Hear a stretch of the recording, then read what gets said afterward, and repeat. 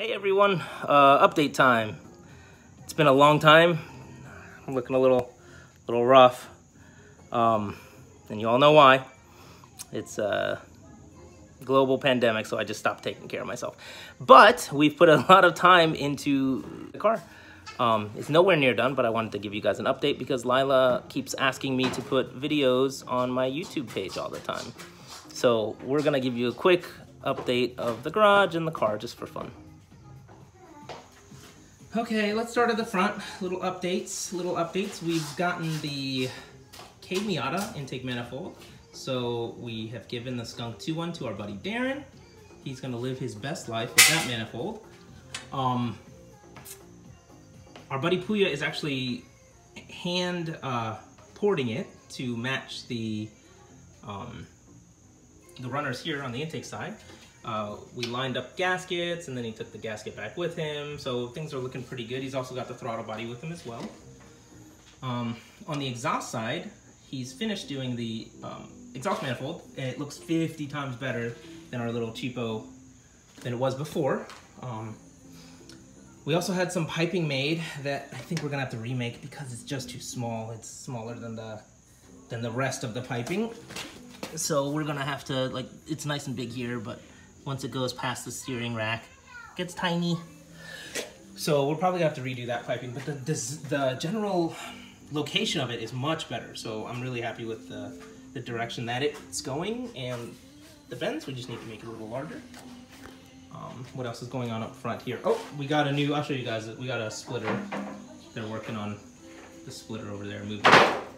Thank you. Hey, I'll come and say hi in a minute. So, splitter, we got new mounts as well that are gonna be quick release. Brakes, we got some huge brakes, these ST40s. Ricardo was nice enough to hook us up with his old set because he's got the new fresh stop techs. So we installed the stop techs on both sides up front. Let me show you guys that manifold I was just talking about. So much better than it was. So much material has been ported out. It's unbelievable. And then our little adapter too, it like blends right in. Before it was like a square, like an oval to a square. And now I don't think you guys can tell. It's looking like that's much better. There you go. You can kind of see right there how it's so much smoother and better, and it's like a circle into a manifold, not a circle into like an oval square thing. So much better. He took a lot of material out too, so I'm excited about that. We did also get this manifold, which is a piece of artwork, but I don't think it's gonna work without me doing crazy modification to the fuse box, fender, wastegate's even in front of it, so where the hell is the wastegate gonna go? It's crazy. So we're just gonna ignore that for now. It's a really nice piece though, like beautiful. But I think we're going with the Puya special right here. We got a bunch of more pieces of metal for making the engine bay a little bit more streamlined to where we want it to be, moving the air through the radiator, through the intercooler, through the oil cooler, as opposed to just around it. So there's a few pieces to help with that. I think we're gonna modify one of those pieces. Here's our little cookie sheet we made this. Puya and I made this to make it, to be able to, sorry, I'm just spinning it around, don't mind me. To be able to put it in between here and here. So we're gonna be able to run a lot more better when it comes to heat management. Speaking of heat management, with all these pieces of metal, this was a cookie sheet, by the way, like an actual cookie sheet that we like chopped up and modified. It's pretty fun. In addition to that, we're gonna be running oil or water lines as well to the turbo, and gonna be cutting out a little hood vent here. I got this vent online. It was like there's a pack of two, so here's the other one.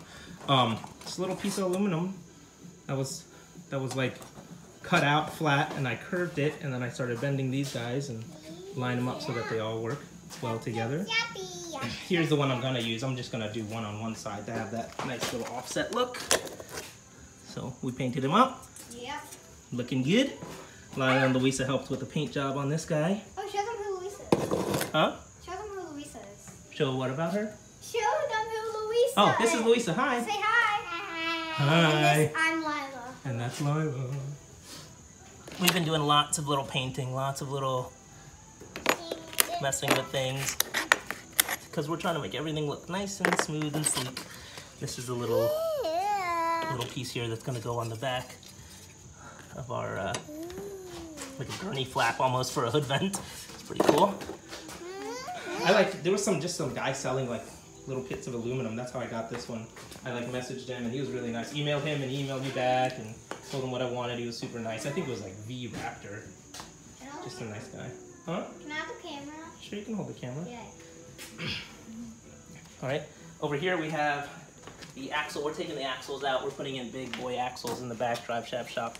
Come on over here so they can see that the axle's out. And we're gonna do this. We have to take the other side axle out too. And then we're gonna disconnect them from the diff and we will be axle free. Axle free. I actually want to put a diff in too, but we'll see how that goes. I think the diff's broken. Ricardo thinks it's broken. We'll see what happens with the diff. Everyone thinks it's broken because I think it is broken. Makes crazy clunking noises and stuff. We have some heat management. Come over here. We have some what is this called? Like the turbo blanket, but a flat piece for the exhaust manifold. So that's gonna be nice. What are we gonna do next? Are we gonna paint this lip? You wanna paint that lip right there? Paint it. Okay, let's paint that lip. I think I'll probably paint it. Could we paint it green? No, we're not gonna paint it green. Why not? Because we're gonna paint it black so the car doesn't look ridiculous. Oh wait, you're turning your car black? No, just the lip. Because it's gonna go on the splitter. Oh, and here's a splitter. This is what all the cool kids are running, so we had to upgrade from our $8 piece of plywood. Plywood. Yeah. So yeah, everything is slowly coming together. And we're gonna, this is all came with the brakes. We got our little lines here. Air, what are they called? Brake hoses? Brake air duct hoses? Ducting air? Brake hoses. So yeah, things are slowly coming together and we got a rear bumper too. It's super used, super beat up, but at least it doesn't have the chops in it that the chassis mounted bumper had. So it's a really beat up bumper, but I think we can work with it. I think we'll be able to make it not too bad. Thank you. And then here's what we're replacing the chassis mount with. This little wing that we bought a whole bunch of different parts for and put it together. So I think these were, the end plates were Barrow. The stands are Aerogenics, I think. So, and this is your generic element that everyone and their mom has. So I think it's the same. I think it's the same, Jason. I don't know. I don't want to talk about that. I don't know what that is. And then we have some big plates for the stands as well. I think this was also Barrow. So a lot of stuff going on here. I don't know what we're gonna do with the turbo. If we're gonna go to G30 or G25 660, or if we're just gonna stay at the 550. I think we're gonna stay at the 550 for a while. Let's see how it does. See how it goes. And then if we are limited by the turbo, then we will upgrade. The boys at Speed Academy just swapped their 550 for like a 660, I think, and the car gained like 100 horsepower. So I also have the small AR 0.72, so we'll see what happens. I think they went up to like a 1.0, maybe a 1.1 or something, I don't know. But they did it on a 2.0 liter maybe, I'm not sure. It was like a STI motor. We also got these wheels that clear big brake kits. They are Weds Sport SA72Rs 17 by 10. Yeah, I had to look at the box. That was bad. But they'll clear the stop text. So this is good. That's really good news. And then our buddy Sean. Oh my goodness, Sean hooked us up with this large piece of magic. We don't know what this is. All right, he said what it was, but I don't remember. It's like aluminum and plastic, and who knows? We might be able to chop it up and put it under the car for like some kind of a flat bottom. So I don't know how to do this at all. We're gonna have to talk and figure something out. I have to ask people way smarter than myself. But yeah, so everything is slowly coming together. So yeah, just want to give you guys an update. It's gonna be like a 10-minute update video. I'm so sorry. So yeah, things are happening slowly. We did a lot more organization in the garage. Show them your Old Bay seasoning. Our catch can, our oil catch can. So we also have some extra Old Bay over there for whoever actually hungry. Sprinkle it on anything. Cool. All right, girls, want to say bye? Bye. Bye. Stay safe. Stay safe.